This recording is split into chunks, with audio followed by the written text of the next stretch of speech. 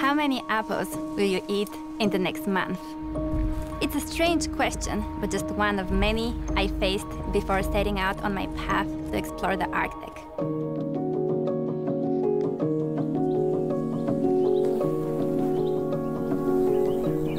My name is Gergana Daskalova. I grew up in rural Bulgaria, where, unlike many scientists, I wasn't glued to nature shows. We had just one extension cord, and every morning my grandparents would move it from the TV to the washing machine, leaving me with the great outdoors for entertainment. I remember a really strong sense of freedom. I would run to my grandpa with a long list of goals, and he'd never say no. He gave me the power to believe that I can do anything. Most people in my village rarely travel far from the neighboring villages.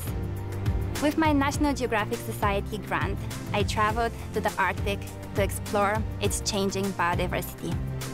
Changes in the Arctic matter for the whole planet. They give us a preview of what's to come for the rest of the world. I saw for myself that the ice there is melting rapidly. But I also discovered that the tundra is more diverse than you might think. We found over 100 different plant species at the 2 field sites we studied.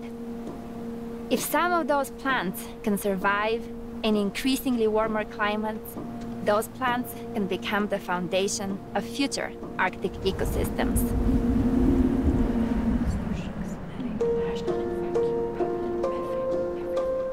I'm now returning to Bulgaria to continue my work 10 years after my grandpa passed away. He didn't get to see me graduate or go to university or go to places like the Arctic.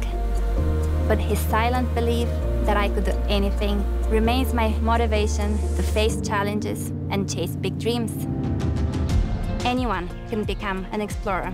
You don't even have to leave home. In the Arctic, as in my grandparents' house, when something gets broken, we would fix it ourselves. If we can try to consume more mindfully and dispose of things less readily, we can work towards a more sustainable future.